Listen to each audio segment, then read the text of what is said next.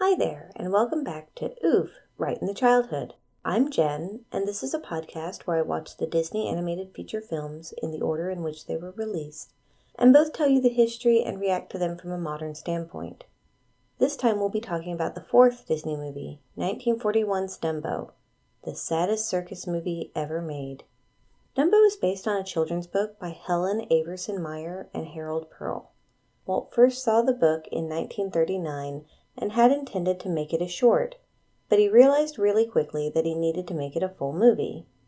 The nice thing about Dumbo is that it didn't need the special effects that Pinocchio, Fantasia, and Bambi did.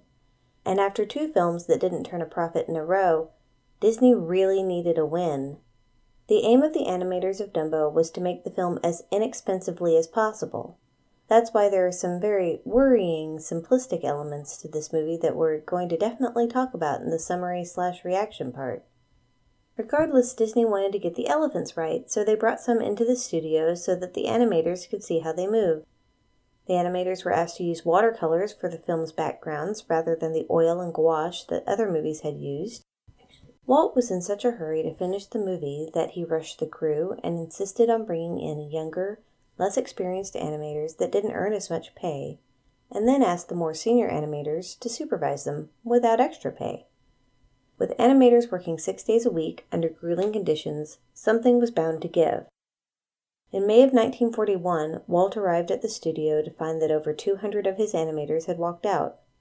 They had formed a picket line at the gates of the studio with signs demanding fair pay for workers. Walt was furious. He felt betrayed by the new union leader who had been one of the studio's lead animators. The strike lasted 9 weeks, leaving Walt Disney Productions with fewer than 600 animators to continue working on both Dumbo and Bambi. Walt refused to negotiate until the National Labor Relations Board stepped in and forced him to create a contract with the union. However, Walt never truly forgave the union for the strike. He created caricatures of them in Dumbo as clowns demanding a raise from the ringmaster. But the thing is, the Disney animators' strike didn't just affect Disney. It began a chain reaction with the animators from all the major studios calling for better wages and better hours. Animation World Network says it changed the landscape of animation and comics permanently. In the end, Dumbo cost the studio $950,000. That's $16.6 million nowadays. It was released at 64 minutes long, a length that RKO felt was too short, which is ironic after how they acted about Fantasia being so long. Walt explained that under no circumstances would he make it longer. There wasn't enough story, and he didn't have the money. Eventually, they agreed to release it at that length. And Walt got the miracle he needed. Dumbo quickly became the highest-earning Disney film of the decade. After its first release, it earned $1.3 million, or $22.8 million today. And critics loved Dumbo. They enjoyed the film's colors and animals, and one critic named Cecilia Ager called it, quote, the nicest, kindest Disney yet. I've watched this movie, and I wonder if Cecilia and I saw the same one. This podcast is sponsored by my patrons on Patreon. I love creating content for you, and becoming a patron on my Patreon helps me cover hosting fees and upgrade the equipment I use while allowing me to minimize ad time. At the $5 level, you not only get an ad-free version of each episode, a day earlier than it's released, but starting next month, you get a special bonus episode on the first of each month with content available exclusively on Patreon. In October, I investigate the role of Walt Disney Productions during World War II, from the occupation of the studio by the U.S. military to the hundreds of hours of training and propaganda that the studio released. I also provide synopses and commentary for the cartoon portions of 8 of the propaganda pieces they released during the war. Information for my Patreon can be found on my website at oofmychildhood.com.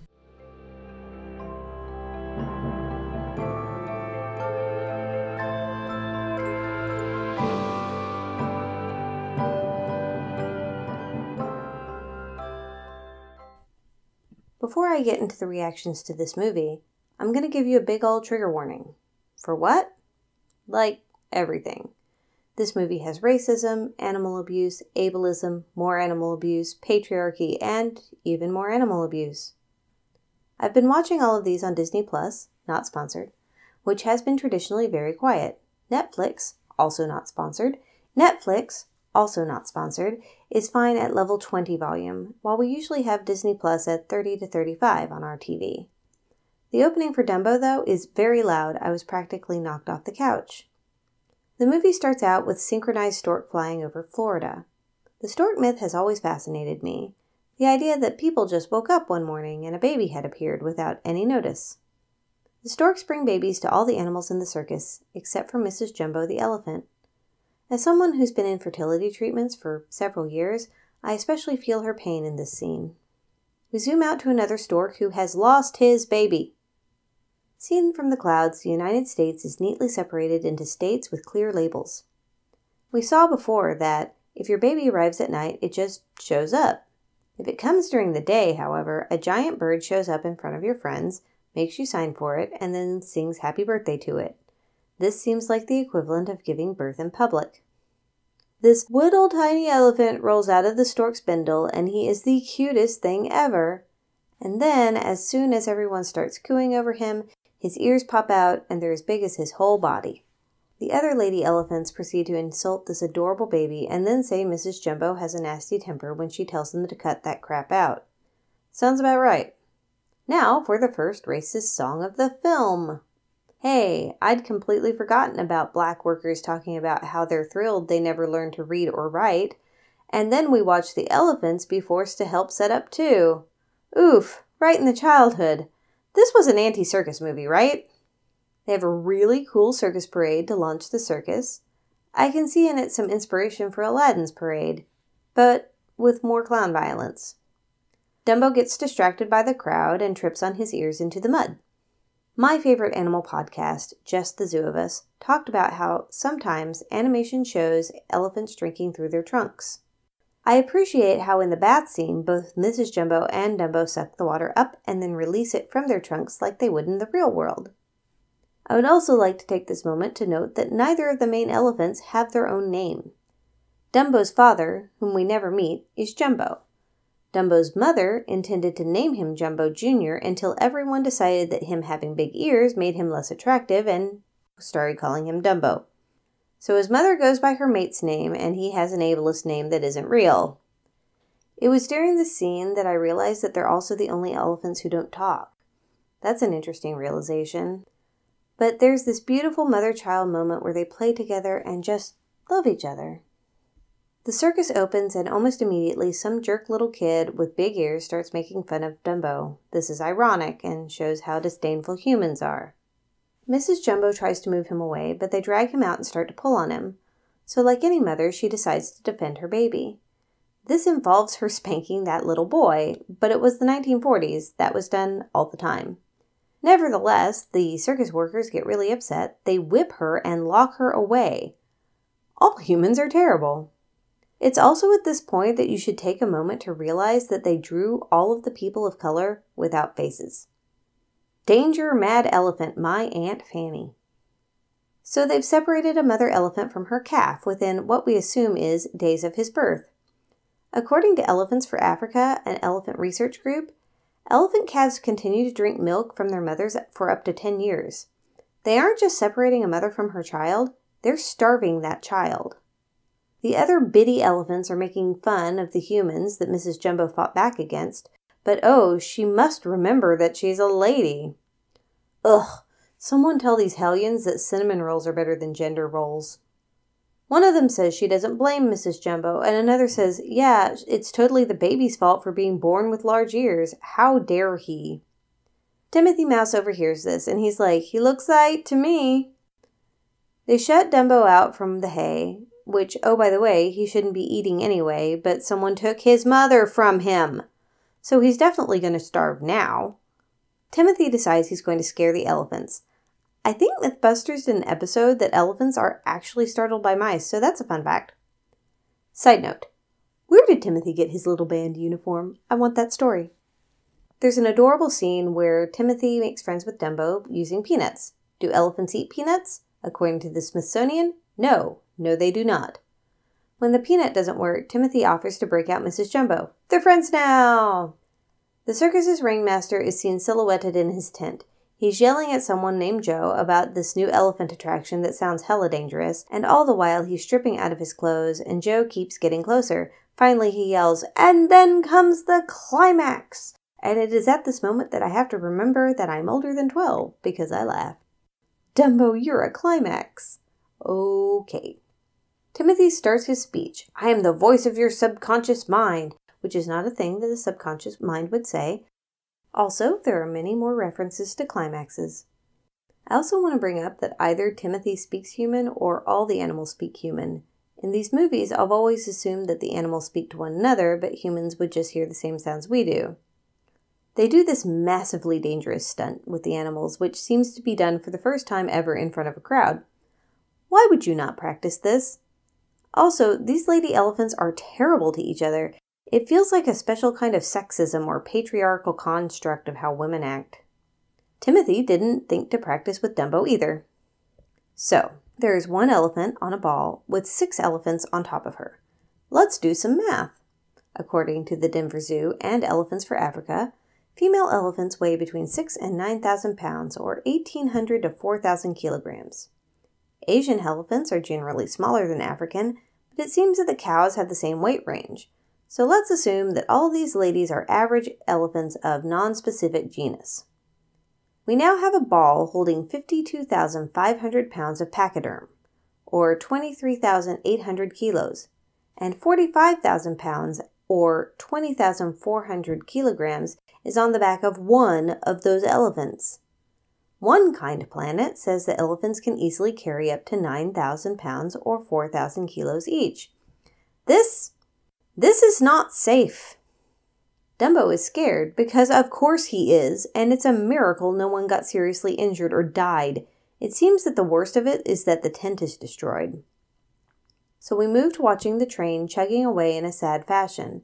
The elephants are hurt, but again, they should have died, and what they want is to spank him, but instead of realizing that this is a baby who maybe needs his mom and a little more humane treatment, they've made him a clown. There's this whole thing of the ladies saying that he can no longer be an elephant if he's a clown. What jerks.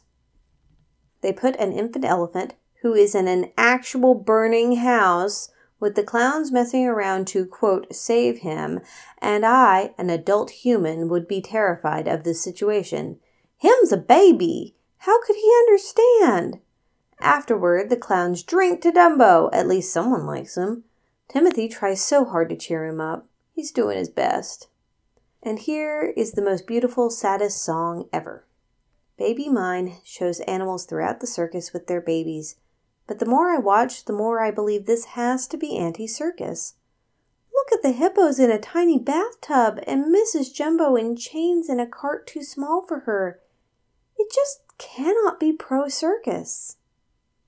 Back to the clowns, planning to put Dumbo into more danger. There's precisely one clown who is afraid of this, but the others think elephants is made of rubber. They sing, "We're gonna hit the big boss for a raise." Remember that animator strike? Meanwhile, adorable baby elephant hiccups are about to not be cured by alcohol-laced water. In Pinocchio, we said jackass. In this G-rated movie, we have a juvenile elephant and a mouse of unknown age drunk. Best children's movies ever. Alcohol allows you to magically blow bubbles that are alive and self-replicating. Everybody get drunk! Remember how I said Fantasia was Disney's first acid trip? Well, someone dropped acid during the Pink Elephants on Parade scene. Prove me wrong. I need a psychiatrist to write a dissertation on Pink Elephants on Parade.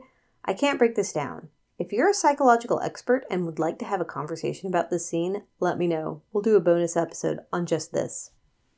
So Timothy and Dumbo get super drunk and wake up on top of a tree. We've all been there, right? And the crows appear! Here's the thing. There's a lot of discourse on whether the crows are racist depiction, and most of it's fair on both sides. First of all, the head crow is named Jim Crow. You know, the laws that constitutionally mandated segregation and suppressed the voting rights of black people in America. And he's voiced by Cliff Edwards, the same person who voiced Jiminy Cricket. And in case you don't want to look it up, Cliff is white. So, We have a white man mimicking the vocal stylings of a black man as a character named Jim Crow. That's pretty danged racist.